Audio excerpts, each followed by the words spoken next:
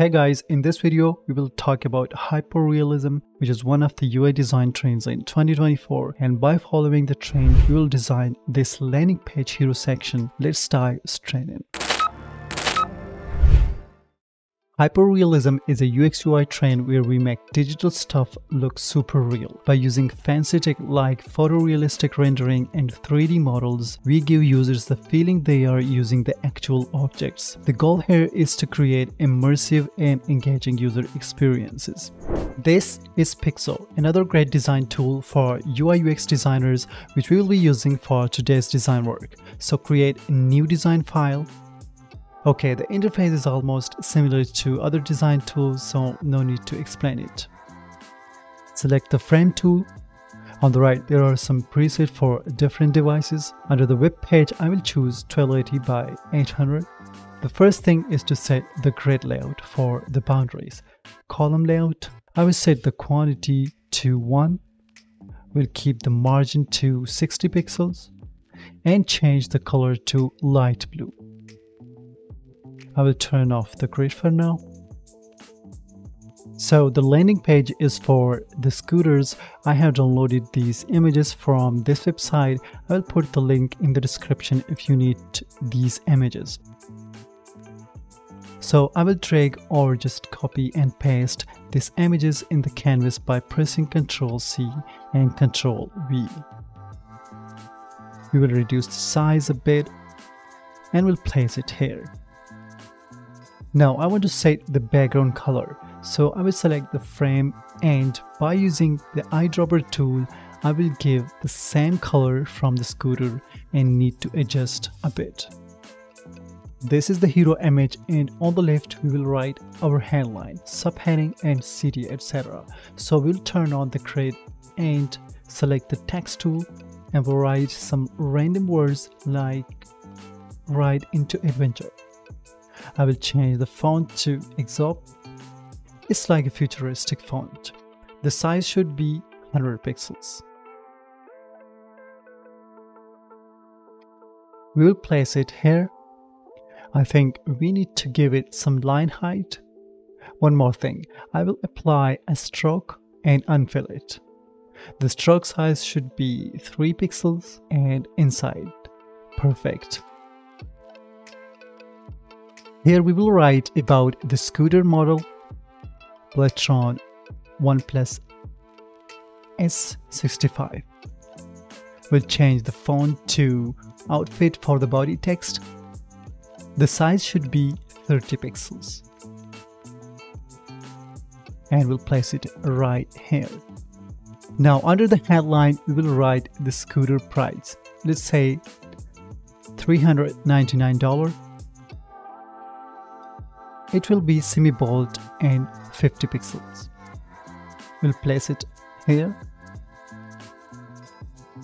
Now before the CTA button, I would like to make a futuristic style in this hero section. So I will select the pen tool and will draw something random. If you hold the shift key, it will only draw lines in some specific directions. So let me draw something here like this. Connect it to this end. I will increase the stroke size to 3 pixels. Now we will apply some roundness about 25. I will change this corner to 20. Okay, let me edit it a little.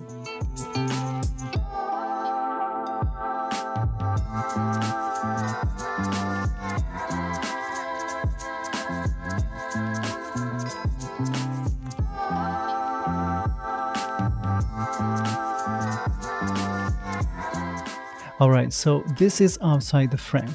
I will drag it to the frame layer and I will turn off the grid to see the colors. Then I will make it fill and I will make it the same color as the background but a little bit light. Drag it to the bottom. Now you can see it gives us a nice look. Now we will make a CTA button here. So again, we will select the pen tool and we'll draw something similar to the style. I'll make it fill and will apply some roundness about 8 pixels. Now I will quickly adjust the size and position of the button.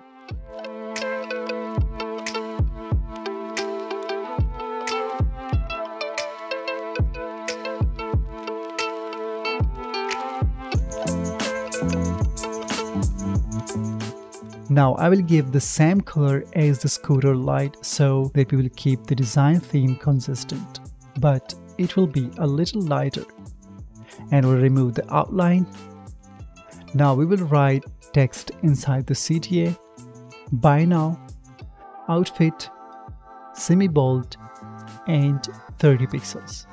I think bold will align the text in the middle of the button.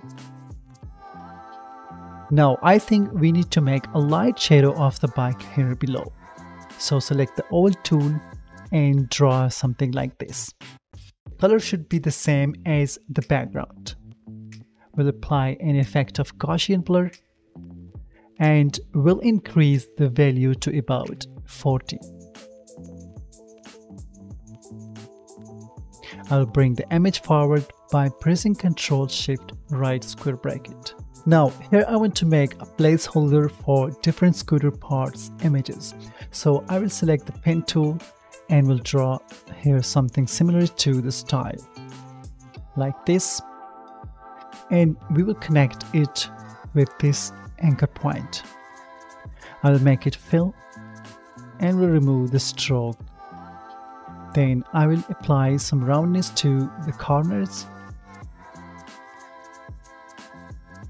Now let me turn on the grid to see the boundaries, because I want to make a small next pattern for different images. So I will select the rectangle tool and will draw a small one like this. We'll align it with the grid. I will make this pattern with the same style. Also need some roundness. I will create a copy and will place it on the left too and will reflect it vertically then horizontally. Now we need an arrow icon, so I will select the rectangle tool and will draw a small one, apply stroke, unfill, and black. I will delete one of its anchor points and will rotate it. Will be small like this. We'll place it in the middle of the button. The color should be white, 2 pixels, and these both buttons will be the same color as CTA. Similarly, I will place the arrow in this button too. Okay, now we will place the image of one of its parts. Just copy and paste inside the frame. I will reduce the size and will make it fit to the placeholder. Like this, we'll bring it to the front.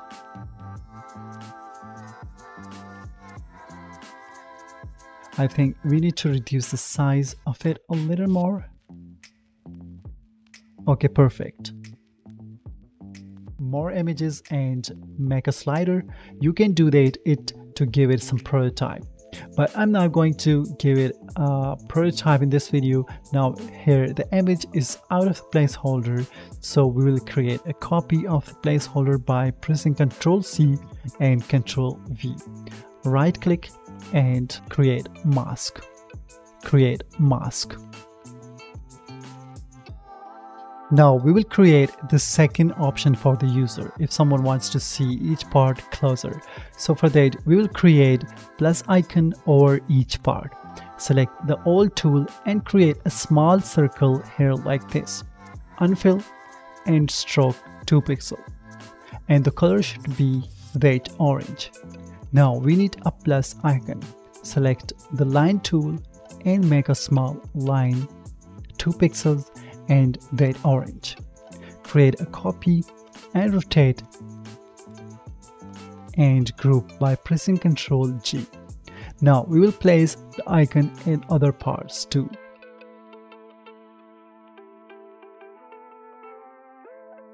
Okay, I think these buttons are too small and will be hard to click for the users, so I will increase the size a bit. Now I will copy and place it there for the second button too.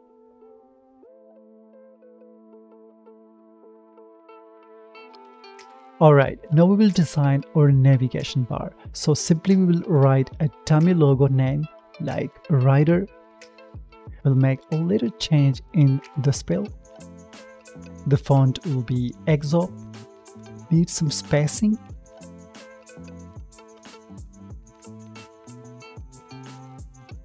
Now we will make the hamburger menu. So select the line tool and draw a line like this. 3 pixels. Create another copy of it by dragging and holding the Shift and Alt key. This one will be a little smaller. Group it together and increase the spacing a little. Here I will write the menu text. We'll change the font to Outfit, Medium and Uppercase. And remove the spacing.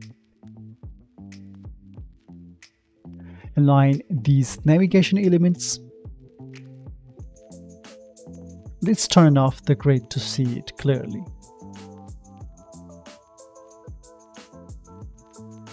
Now in the end, I want to create a button for scroll down. So I will write here scroll down and rotate it like this. It should be in uppercase and the size should be 20 pixels. Let's turn on the grid to see the boundaries. Now I want to create a line with the same style like this. The stroke size is 3 pixels and we'll apply a round circle on the lower end.